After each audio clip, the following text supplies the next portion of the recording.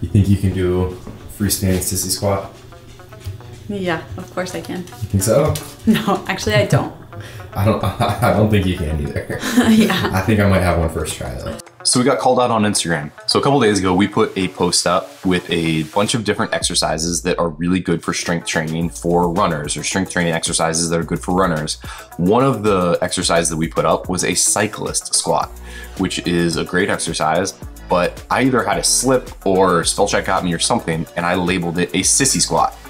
And somebody called us out and they were super nice. I didn't even notice it until they did, but it got Christy and I talking, and we kind of had two different variations. Christy's more familiar with the variation that is like a body weight sissy squat with like no assistance. And I'm more familiar with like a typical gym style, like assisted bench sissy squat. We're kind of talking about the difference of those, and I haven't done either one of those in like years and years. I don't know if Christy's ever done either of them ever, but I think that we can set up an assisted version in the gym. So we're gonna take a trip over there, see if we can set them up, see if either of us can do non-assisted sissy squat. And we're also gonna show you guys some other quad exercises, so those can be a little bit hard to target with just free weights. So we're gonna head to the gym and we'll catch you guys over there. All right, so on the way over here, we were actually talking to, and there's a third variation of sissy squat, which you can do them in a hack squat machine as well. They look kind of ridiculous. Not that it's a bad exercise, but all of these variations are a little bit more advanced. And I think for most people, you kind of get a little bit more bang for your buck with some simpler exercises, but we're both gonna try these. I'm completely cold. I've got good ankle mobility and I am quad dominant, so I'm pretty confident right now.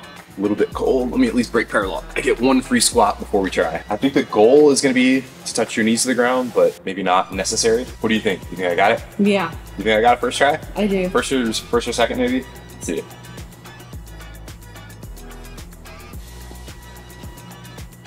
What do you think? Is that good?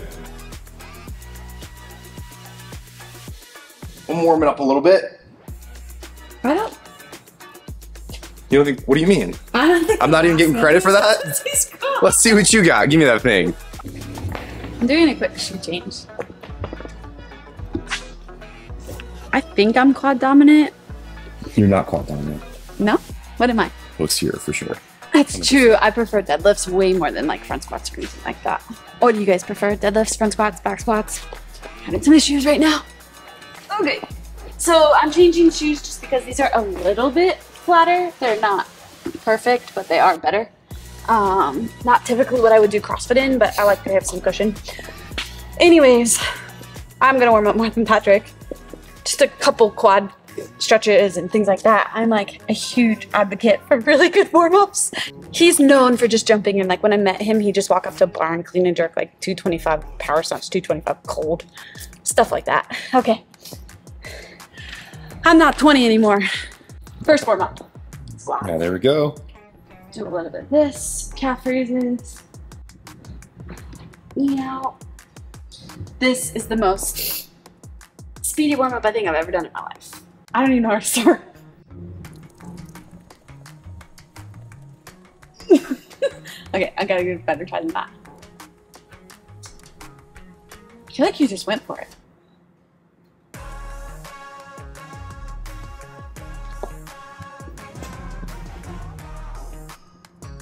Am I close? Not really.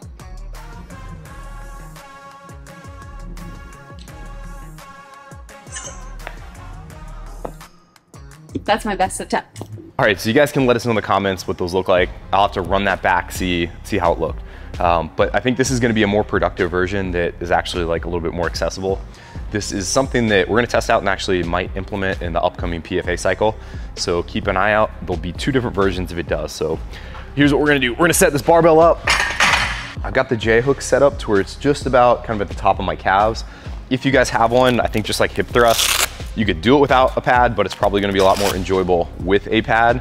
So this is a hip thrust pad I'm gonna put on top of the barbell, and then I'm gonna grab some heavy dumbbells to anchor my feet down. We got some 50s on top. I think these will likely be heavy enough, or actually these are 55s. We may need to go a little bit heavier, but I think this is gonna work. So basically what I'm setting up here is the version that I'm a little bit more familiar with, and this would be like a machine type version.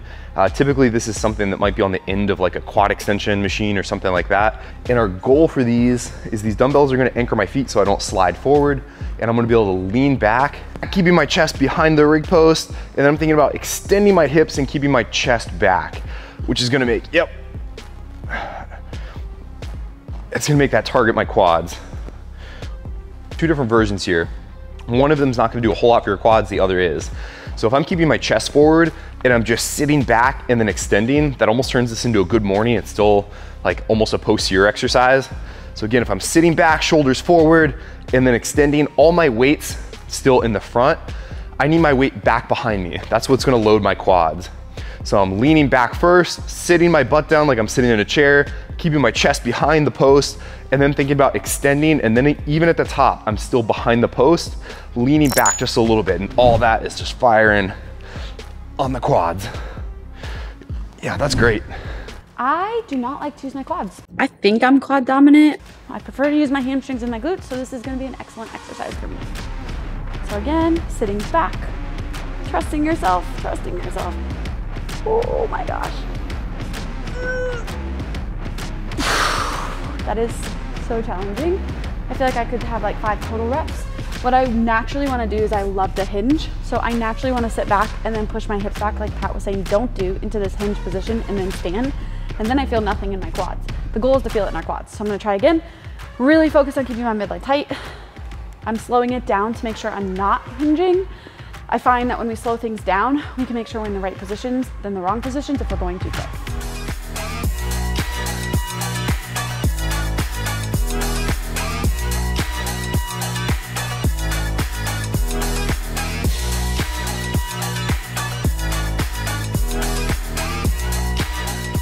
So this is one of my absolute favorite quad exercises. I use this a ton to help me keep my knees healthy when I was training for the games. And this one shows up in our lift run program often because we put a lot of pressure on our quads and on our knees when we're running. So all you're gonna need is something to sit on that's elevated from the ground. It doesn't have to be a box, it could be a bench. Then you're gonna need a foam roller. Doesn't need to be a long one, it could be a short one. Essentially something to put under our knee, and then a kettlebell so we can hook our foot through it. The bigger the kettlebell, the heavier you're gonna be, but you'll have more space to put your foot through. So I am starting here with an 18-pound kettlebell. Then from here, I'm gonna slide the foam roller right underneath of my knees. So you can see now I have a better range of motion for this extension.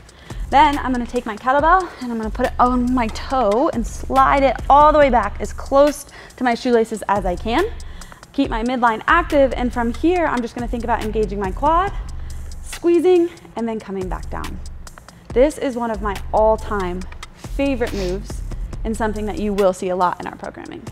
So when I'm doing this, I like to have control. So there's a controlled descent, a 1-second squeeze at the top, feeling the quad engage, getting the extension through the leg, and then I let the heel drop back down.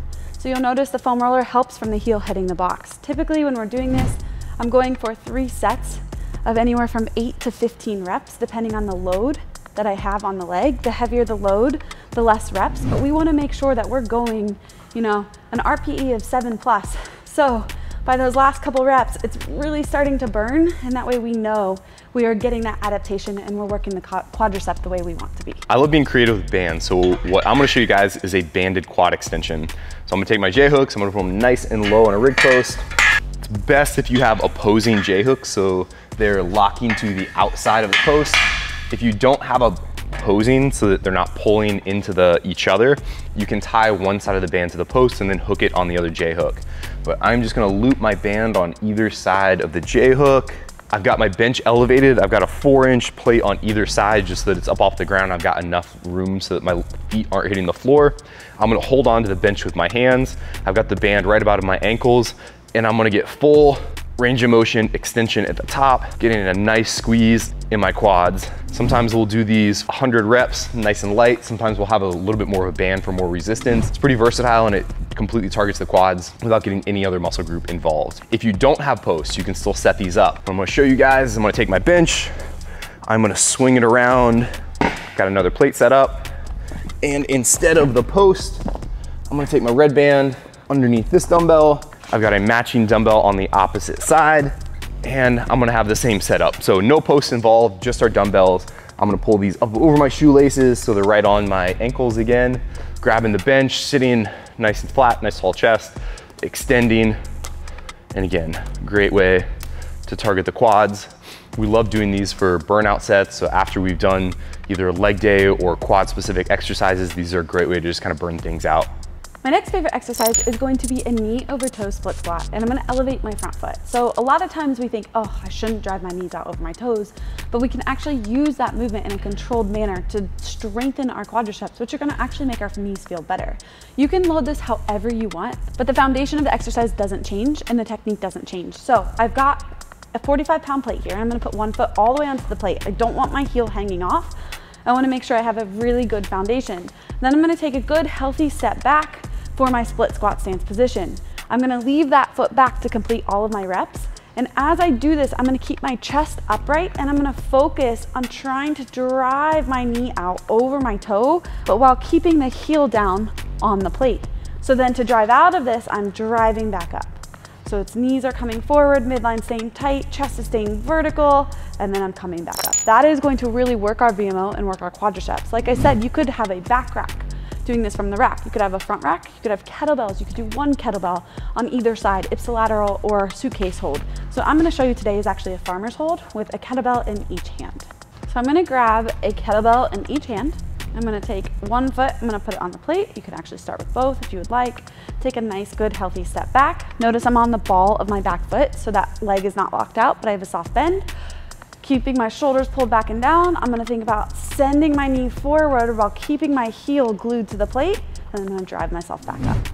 I'm gonna complete 8 to 10 reps on one leg, and then I'm gonna switch. I love the single leg variations because you're gonna figure out if one leg is stronger than the other or if you have any imbalances.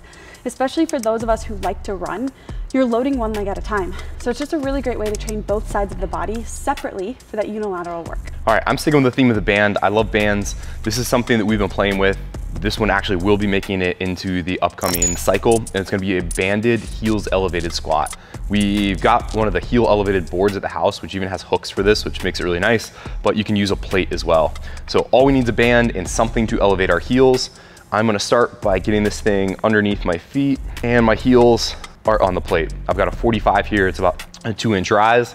Then I'm gonna get this band over top of my shoulders, so it's coming around my neck, over the front of my shoulders, and I want my toes pointed forward in a little bit more narrow of a stance. The plate makes it a little bit more natural to want to have that narrow stance, but that also helps target our quads. If we got a wide stance, our toes pointed out, we're gonna want to use our posterior.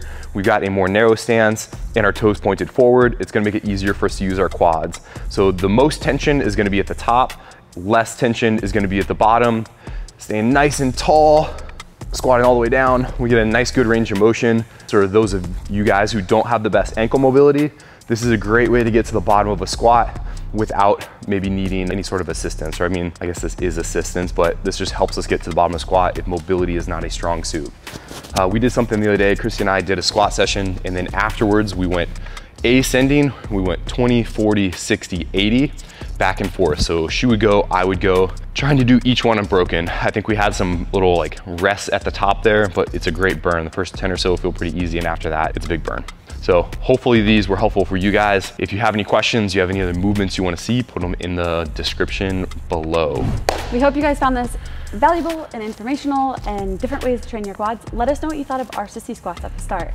Did mine even count? Was it even a sissy squat? I'm not sure. We got to roll the footage back. Give it a try. Let us know if you can do it. If you have any other quad variations that you love to do, we'd love to hear in the comments as well. I think the most important piece of all, never skip leg day. We'll catch you in the next video. Have a good one. Don't forget, smash the like button. Smell the roses and the tulips. Spin it like a hula. Fill it all in your medulla. Too hot to